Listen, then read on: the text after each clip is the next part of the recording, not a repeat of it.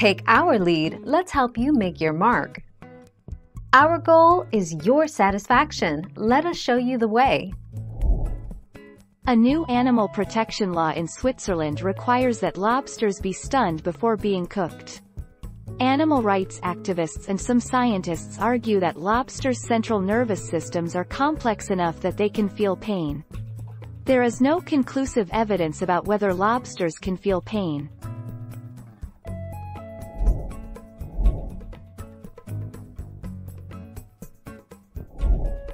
Take our lead. By doing it before cooking, you have the option to boil, bake, steam, or cook it in another way.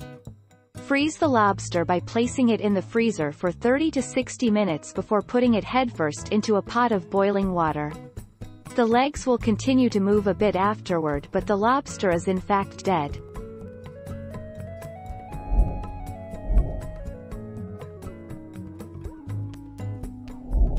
Make your mark, take our lead. According to invertebrate zoologist Jaron G. Horsley, the lobster does not have an autonomic nervous system that puts it into a state of shock when it is harmed.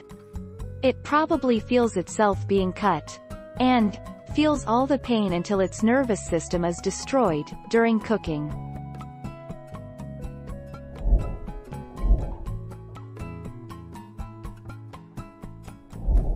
Let's help you make your mark. The lobster does not have an autonomic nervous system that puts it into a state of shock when it is harmed. Scientists have found that it can take lobsters between 35 to 45 seconds to die when plunged into a pot of boiling water, and if they are dismembered, their nervous system can still function for up to an hour.